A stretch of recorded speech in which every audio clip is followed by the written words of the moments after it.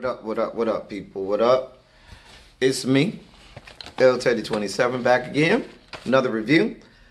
This will be our review for Love and Hip Hop. No, shit, not Love and Hip. Damn it. Our review for The Haves and the Have-Nots. Season 7, Episode 3. Oh, why I wanted to say Love and Hip Hop. The Haves and the Have-Nots. Season 7, Episode 3.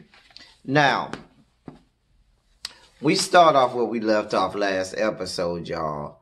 So, Catherine is getting arrested. She goes through the whole, do you know who the hell I am? Spiel that all rich white people of privilege seem to have locked and loaded at any moment of peril. Do you know who I am? They cart her ass out of the goddamn house as she's passing the squad car where Wyatt is. Wyatt has the nerve. Wyatt says to her, I saved you tonight. I am God. I saved you tonight.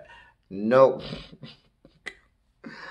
Wyatt, listen, Wyatt, you did not save her, okay?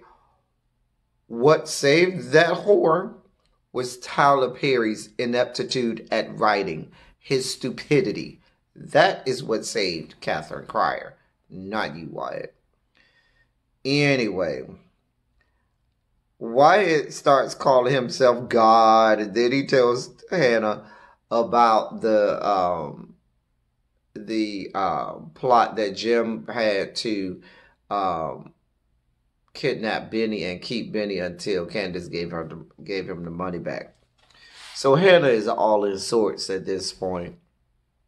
Hannah calls Candace and tells her to go find Benny because Benny is in danger. Benny, you in danger, girl. You in danger, bitch. And Hannah is all up in sorts about that. Candace seems more concerned about Jim's well-being than Benny and what's going to go on with Benny. But we'll see how that works out. Next, we got Jeffrey and David who arrive.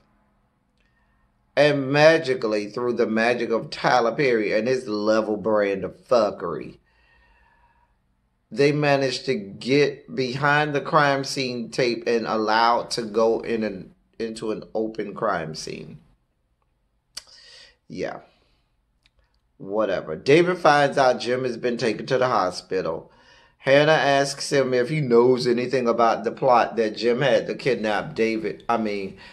And David was like, really, girl, this is not the time or place to be asking me all of this garbage. Child, you know Hannah, a mess.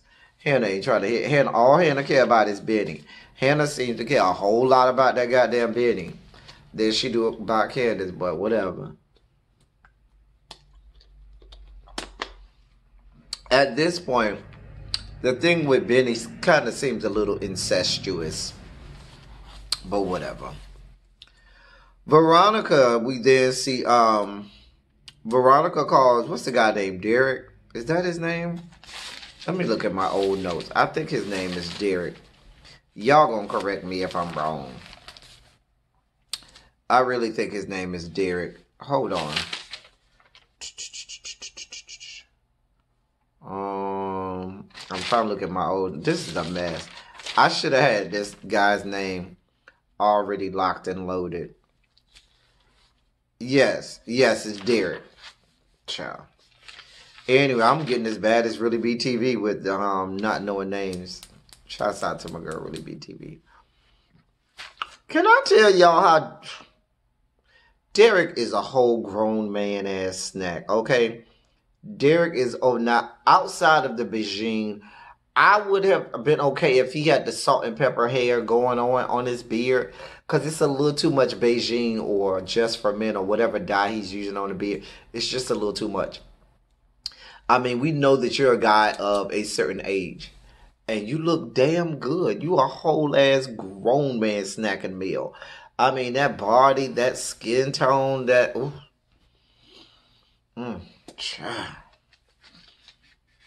That Derek, child, you know Tyler. Tyler don't fuck off when it comes to picking the menses. which is why when I do my reviews for Greenleaf, I keep saying, who's doing the casting? Can y'all go hire Tyler Perry to do casting for Greenleaf and get us some more eye candy, some more male eye candy on Greenleaf? I'm just saying.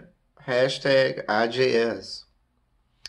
Anyway, some skank named Gretchen, who Charles used to date some time ago, comes to see him, trying to get her box beat in by him. And, you know, they have this back and forth. She takes off her little clothes, have on a little lingerie, talk about, I broke up with my boyfriend to come over here. He say, when? Just now? A mess. Just a whole ass skank. Landon then calls someone. He on the phone with somebody telling them to fix the situation with Candace, because that's his only way to get back in good with Charles, so he thinks. So then the guy, Scott, I think his name is, the guy who works for the Attorney General, he comes over. And Landon gets him to tell him why the Attorney General had such a hard on for Candace and what it is that, why he went so hard at trying to get Candace, blow up Candace's thing. And so he finds out that the guy, the Attorney General, had money stolen from Candace, when Candace was being the whole ass whore, when she was being the prostitute, the skank, the whore. She stole money from him. It was less than $2,000. It wasn't even that serious amount of money. But child, he all up in arms about it, and that's why he got such a hard on for Candace. Then dude with the rooster hair came in, bad hair dude came in, trying to steal in, the one who been trying to steal in his jobs. I don't know what they was talking about. It was just too much. It's too much. Too much. Too much. Can y'all just fucking get it over with, Landon and hair guy? Whatever. Moving on. Mitch and Benny are at the script club. Not strip club, but script club. Benny left his phone in Mitch's car. Benny then, some skank comes up to him and offer Benny a free dance. Now, Benny, let me help you understand something, Benny. You got to be the dumbest bastard on earth. And we've already deduced that you are in that, you ain't far from it. You may not be the dumbest, but you ain't far from it. Because every guy knows there are a couple rules at the strip club. One, you're not touching the strippers. Two, you damn sure ain't getting no private dance for free. Bitch, you ain't even getting no lap dance for free. Much less a private dance in a private room for free. They don't allow that mess. and for you to fall for it, you got to be the dumbest bitch on earth. Hashtag Debo. Hashtag Debo. Anyway, Rocky and the other dude from the hotel, they meet up. Child, I don't know what they was talking about. I really didn't care. That I don't know why they keep showing us that. Maybe it'll make sense later on, but whatever. I'll catch up on with that part when they do the whole previously on the haves and the have-nots.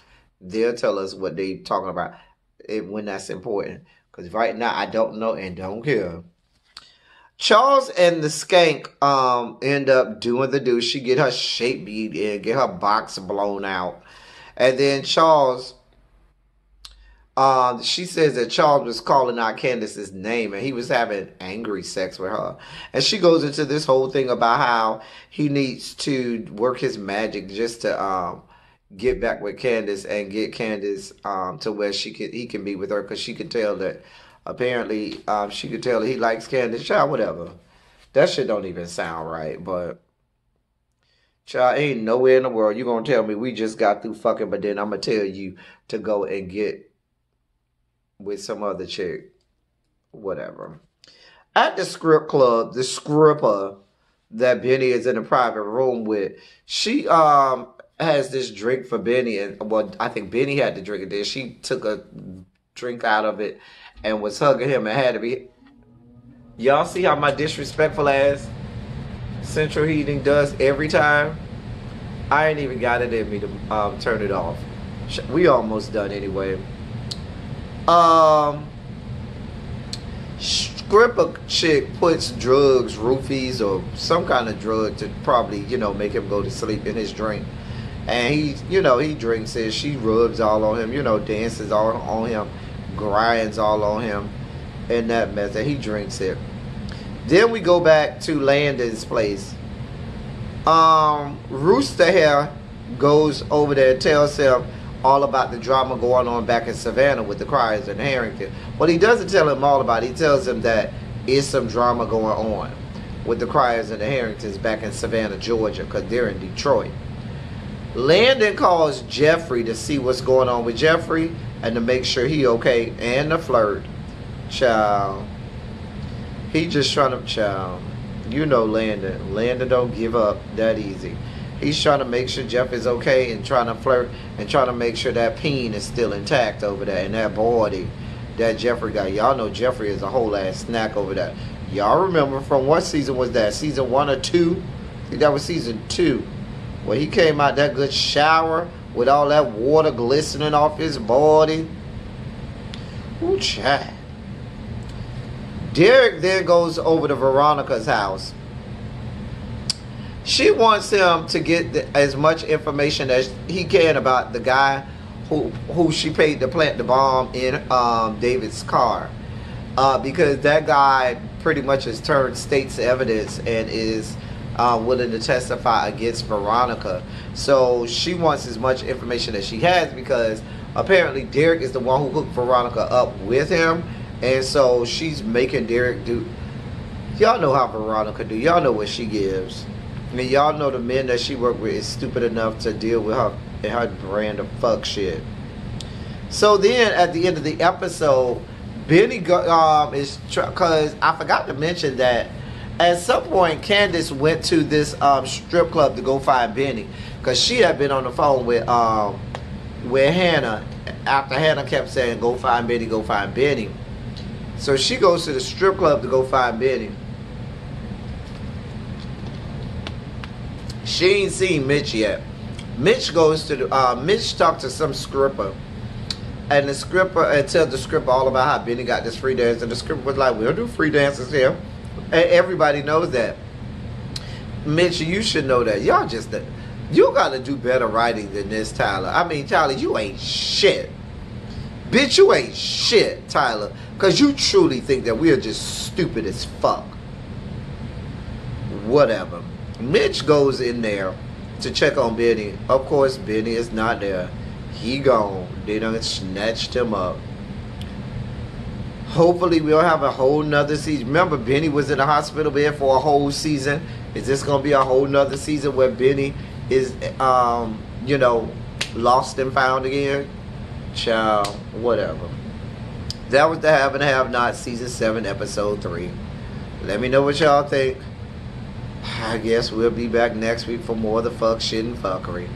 Until then, y'all, thank y'all for coming. Y'all drive safely.